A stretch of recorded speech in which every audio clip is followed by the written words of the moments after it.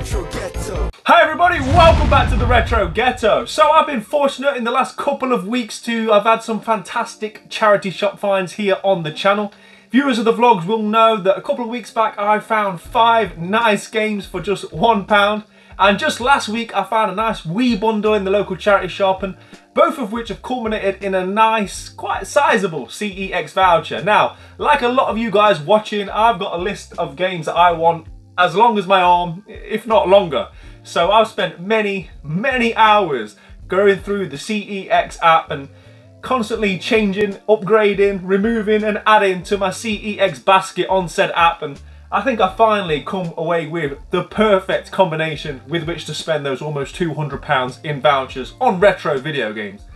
Those are the games that you can see right there. I think we've got 4 games to go through today, and I think I've got a nice combination of games that I want for collections, i.e. full sets that I'm going for, games that I've been wanting to play for a very long time, and games that I think will go up in value and are significantly more expensive on eBay than they are right now on CEX. So, with all that being said, let's get into these, shall we? So we're going to start with this one on the top. Now, I think these pretty much go in sort of price order, so we'll just sort of go as they are. Now, I think there's 2 games in this one, at least I'm hoping there is, or we're a game short. So, yeah, let's switch to the trusty secondary camera here. We're going to pull the tab. That must be the most anticlimactic tab pull. I got about 5mm out of that. Right, we're just going to have to brute strength it, right? We're just going to have to rip it open.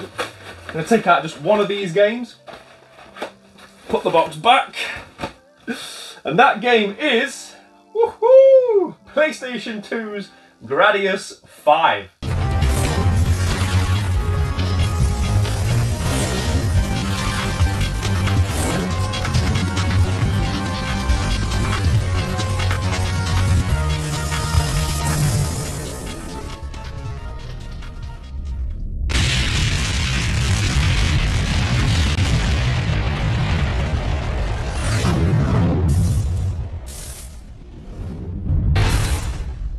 This 2004 Konami published release was largely developed by Treasure, the team responsible for classics such as Radiant Silvergun and Ikaruga. You control a spacecraft known as Vic Viper as you progress through the territories of the Bacterian, which is an evil empire. I mean, you know the drill with shmups, right? There's always some new different space creed that's invaded your planet, and it's your job to single-handedly blast everything in sight and put the world back to rights.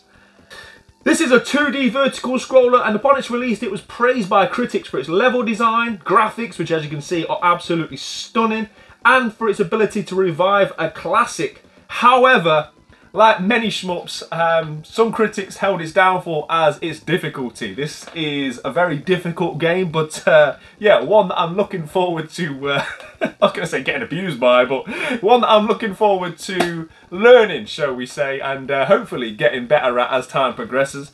Really enjoying picking up games for the PlayStation 2 since I purchased my PS2 TV, and finally got it into situ here in the 3.0, and yeah, sometimes when you get big purchases like that, it kind of gives you that new lease of life for collecting for certain systems which had otherwise laid dormant in terms of like my collections for the past couple of years. So yeah, really happy to be hopefully adding this one. So let's take a look at what we've got. Yeah, the case looks to be in really nice condition. Fantastic artwork on this, right? Absolutely love that, stunning. But it's not a cheap game, so a lot of this depends on whether it has a manual or not. So this is a £28 game at CEX, so obviously with postage you're looking at £31. The cheapest one that I could find, complete and PAL version critically, because there's a lot of NTSC and Japanese releases. Critically, the cheapest PAL one I could find on eBay was £41. So if this is complete, this is a real nice deal here, and it does feel heavy, so I'm somewhat confident this is going to be a win. But yes, happy with that. So we've got the nice manual here, and this is all in really nice condition. Oh, it even comes with a poster, which, I mean, it's generous to call something of that size a poster, right? But it's still nice artwork nonetheless, and I appreciate it. Full colour manual, yeah, just something you don't see enough of these days. I am delighted with that. What a great start. We're definitely 1 for 1 on the old CEX lottery. Yeah, man. Great start. Okay, so I guess we should find out what the other game in the same parcel is, and it's quite interesting that these came from the same store. They probably got traded in by the same person, and I'm sure there's some of you out there watching that can probably guess what this game is. Let's get straight into it. We have Gradius 3 and 4. So Gradius 3 and 4 was a launch title for the PS2 way back in the year 2000. A compilation game combining ports of the arcade versions of 1989's Gradius 3 and 1999's Gradius 4. And yeah, if nothing else, the intro on this is unreal. This game features arcade perfect gameplay, and it also has some added options with the added stage select and optional menu screen that you didn't get in the arcades. And due to the PS2's processor being more powerful than the initial arcade cabinet's processor of the release, you can actually now change the lag, which you weren't able to do on the arcade machine, of course. And this actually got a bit of a mixed reception on release. Whilst critics said that, you know, these were classic games and it was great to have them on these home consoles, I think it was widely criticised because there wasn't a lot of new options or anything added to the games. But I don't mind that, right? I'm more than happy. I just want to be able to play these games, these absolute classics. Gradius 3 is a game which has escaped me because it never got a PAL release on the Super Nintendo. It was widely available in other areas in the world, but yeah, for some reason it never got a PAL release on the Super Nintendo, so it's not part of the full set that I'm hunting for. So for me to be able to have 3 and 4 to now bridge that Gradius gap to 5 that we've just seen, yeah, I'm absolutely delighted, man. I mean, just feels like these are must-owns for a shmup fan, especially one that's recently invested in a PS2 TV and he's on a little bit of a PS2 kick, as I say. But let's get into it then. If you look at this camera here, this looks initially like I thought there might be some damage at the bottom, but I don't actually think that's damage to the sleeve. I think that's just where it's been nicked on the actual case itself. So I'm not too concerned about that. I can easily swap that out if needs be. Once again, it feels heavy. Yeah, we have got a manual, and I think we're on to another winner here. There's a little bit of pen on the top side of the disc. With it being the top side, I don't think it would matter. Blue disc, looks to be in good condition. Also, another little bit of marker pen on the top corner. You can barely see it, that's not an issue to me. And once more, full colour manual. I think we've done well here, you know. And that's what I said, interesting that they've come from the same store. They both come in the same box, so one would assume that somebody traded both of these games in, right? Unless it's just coincidence, but really happy to have both of these games in my collection, or all 3 of these games in my collection, should I say. This is going well, very well thus far. I think we're 2 for 2, right? And guys, let me know in the comment section what other PS2 shmups are must play. I do have quite a few, you'll be seeing them on screen now, but if there's anything that I'm missing, any glaring omissions from my PS2 shmup collection, make sure you let me know in the comments. But, I mean, how cool do they look? Just the spine arts, right, together. Very, very happy with that. This is going very well. So, without wishing to tempt fate, let's jump into the next one, shall we? So, I think, based on when this arrived, this is something different. I've made a purchase here that I don't think I've ever made before. I don't mean in terms of the game. Probably best to just get to it, but yeah, very different strategy for me, this one. But anyway, let's just get into it and then we'll discuss all that. Not the best of packaging. This is a Sega Mega Drive game. A thin piece of cardboard envelope like this, in my opinion, probably not adequate for a Mega Drive game, right? Not a cheap Mega Drive game either. Anyway, let's get into it. That game is Cheeky Cheeky Boys, or Mega Twins as it's known in the US, but I prefer Cheeky Cheeky Boys, right? I don't know what it is, I have to say it in like that accent. Cheeky boys, you are the cheeky boys. Cheeky cheeky. Cheeky Cheeky. Yeah, it's just one of the titles that makes me smile. So anyway, Cheeky Cheeky Boys. This is a platformer originally developed by Capcom for the arcades in 1990 before its Mega Drive release 2 years later. Identical to the arcade, minus, unfortunately, the 2-player co-op functionality. It's a shame because it's the sort of game that would be great to play 2-player. Over the game's 9 levels, you utilise magic swords, bombs and more whilst hunting for hidden treasure and power-ups to retake control of their land after a monster attacks, destroying everything in its path. And as you'll be seeing on screen now, an absolutely beautiful game, right? Yeah, just stunning visually. But in terms of the storyline, the people of this land have forgotten how to fight after over 1,000 years of peace. So it falls upon the two sons of the king to return the land to its former glory. Apparently they're 15-year-olds. I mean, they don't look like 15-year-olds to me, right? I didn't look like that when I was 15. I mean, I never wore red spandex and a helmet, but... I mean, anyway, as you'll be seeing on screen now, an absolutely stunning game. The first time I ever learned of this game and I saw gameplay, I knew that I was going to have to end up buying this game. I've been desperate to play it ever since.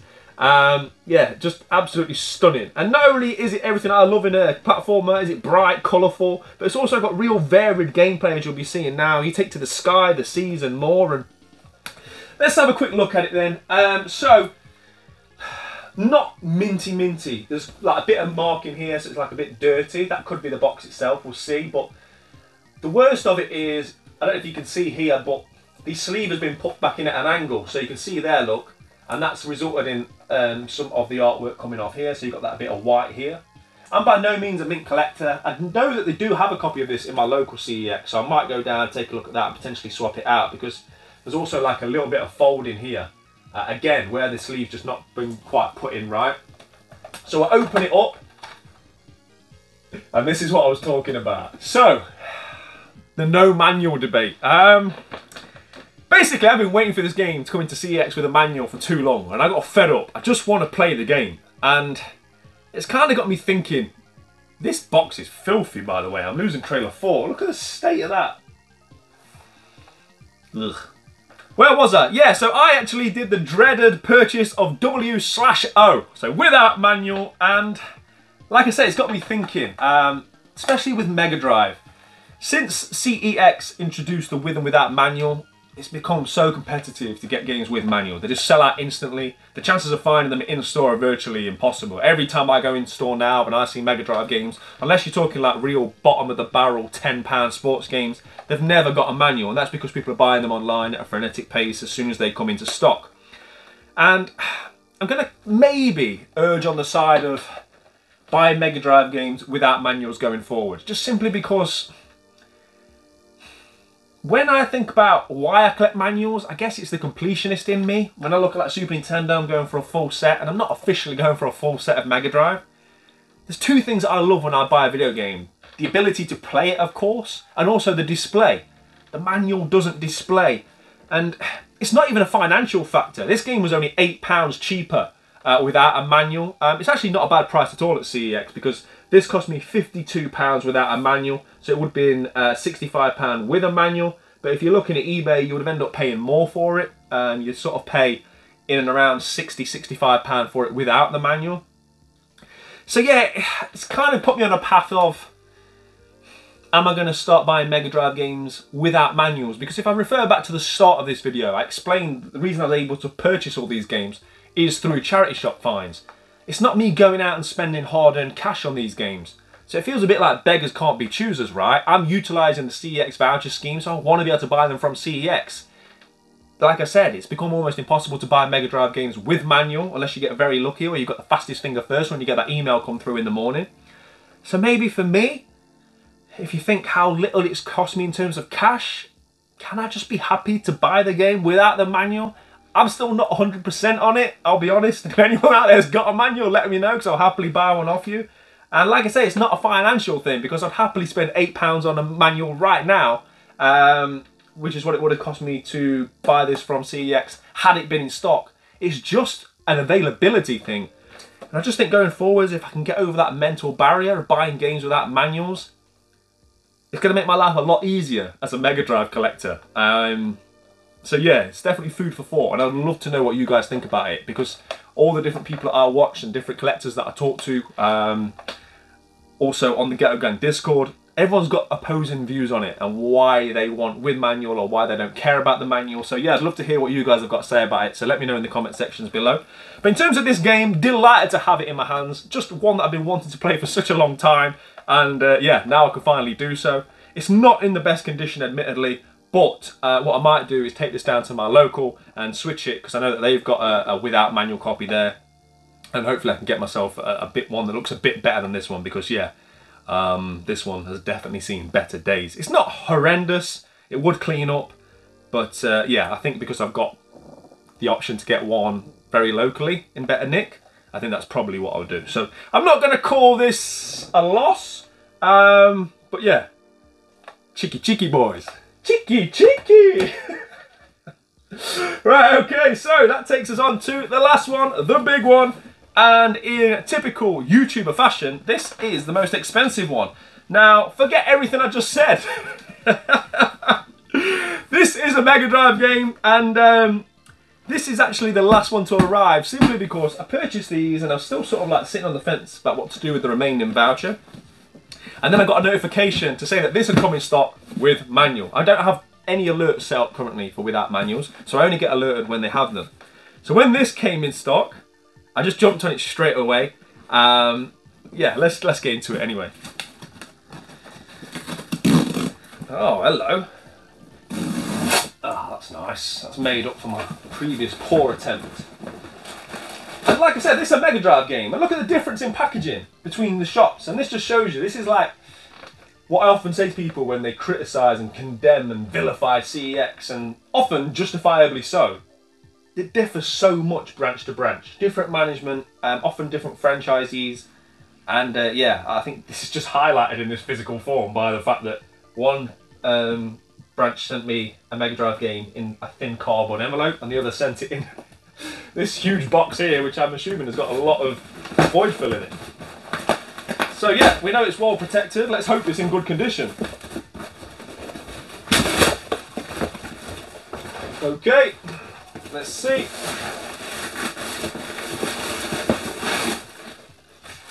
So this game cost me £50, so £53 posted.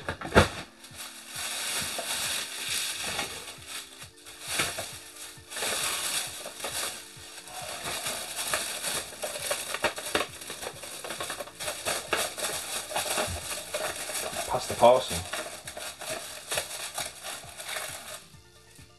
Okay, and that is Arrow Flash. This is a 1991 side-scrolling shoot-'em-up developed and published by Sega. You pilot a transformable fighter mecha left by your grandfather to fight against an alien attack of mankind. Wow. The only thing that my grandfather left me was a pair of cufflinks, that seems.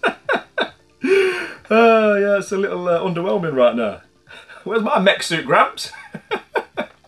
So as I say, you are fighting against an alien attack on humankind, of course you are. As I said, this is a horizontal shooter, but there is, however, one vertical stage, so it's nice that it switches it up throughout. And like most shmups, you can upgrade your ship and your weapons along the journey. However, unlike most shmups, you can actually transform your ship. So that's the USP here with this one. You can switch between a humanoid mech and a fighter jet. The weapons change, and obviously the characteristics and speed, etc. change, so it does give an extra element of strategy throughout. Very anime inspired, as you'll be seeing now, and interestingly the game references Gundam and also Macross. Very mixed reviews. I saw reviews of this game on its release that were 3 out of 10, and I saw reviews of this game that were 9 out of 10. So very much a Marmite game. As you'll be seeing on screen now in terms of visuals, it's quite a simplistic shooter, and I'm not against that. I've often said that my favourite era of shmups is that 16-bit era. I do like the modern retro when they kind of take that magic and then put like a modern sheen on it, a la a game like Andro Dunos 2. But yeah, I'm quite into that simplistic thing. Sometimes when there's too much going on in the background, my old man eyes struggle to focus on all the ships and the bullets and everything else. So a game like this kind of looks like it might be up my street. But I'm sitting here looking at it now, and it looks to be in really nice condition. The cover art looks like there's zero fading at all. It doesn't even look that old. There is a little bit of a crease down the side where maybe it's, again, not quite sat in the box right at some point, but generally speaking, this is in really nice condition. Real nice, vivid artwork that pops, and yeah, I've done well with this one because, well, I should probably check the manual before I start talking about I've done well. But obviously we know it's got the manual. Yeah, there it is. And it's in nice condition as well. So yeah, really nice condition this. I think I've done very well here. Like I said, I've been waiting a little while for this to come into stock. And the reason I've been waiting for this game to come into stock is that I am actually going for a full Mega Drive shmup set.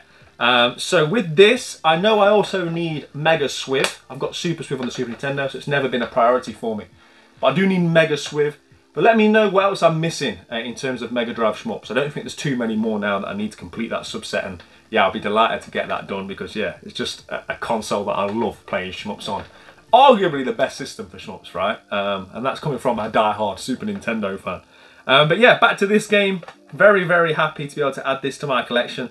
I think we're definitely on to another winner there. And yeah, I don't know. It's just kind of thrown another spanner in the works in terms of the manual debate, because sitting here looking at this and how nice the condition and how nice the manual is, it's making me smile on the inside and the outside. Whereas this one, I'm just happy to have it so I can play it. But it wasn't available with the manual, so I don't know. I need you guys to let me know in the comments where you're at on this one, because I'm somewhat torn. I don't want to be waiting months and months before I can add games to my Mega Drive collection. Yeah, I think it's a shame with CEX almost that there isn't a bigger disparity between the with and without manual prices. I think maybe over time they're going to have to modify that, because I just think what's going to happen is that we end up with a huge surplus stock of retro video games that nobody's buying because they're waiting for manuals to come. And when you're looking at a difference in price with like £8, I don't think it's sufficient. I think you need to be looking at like 20–25% potentially, depending on the price of the game originally, to give people that added incentive to purchase it without the manual. Because like for me, if you're going to spend £50 on a game, I don't think £8 is a big enough bridge where you think, oh no, I won't buy that without the manual or with the manual. So yeah, that's just my 2 cents on it. But generally speaking, I think we can call that a win, right? I think we've got what? 3.5 out of 4, I'd say. And just games I'm really happy to add to my collection. I'm really happy with these. Like I say, I pondered for a long time over my basket. And yeah, let me know in the comments what you think of this selection. Which of these games have you played? And yeah, very, very happy with that. It's been a very sort of PS3 Essentials heavy few weeks here at the Retro Ghetto. I make no apologies for that. I'm absolutely loving that hunt and those collections. But it is nice to get back to some retro, right? Nothing hits home quite like retro. So yeah, man, delighted. And I just want to say, right, I've had some fantastic finds just yesterday. I went to a retro fair and I've got some great stuff that I'll be showing on Sunday's vlog, so keep it locked to the channel for that one. But as always, thank you very much for watching. Play your games, keep it retro. I'll see you on Sunday's vlog in a bit. Yeah, man, take that. You're watching the Retro Ghetto. Ghetto. Ghetto? Yeah.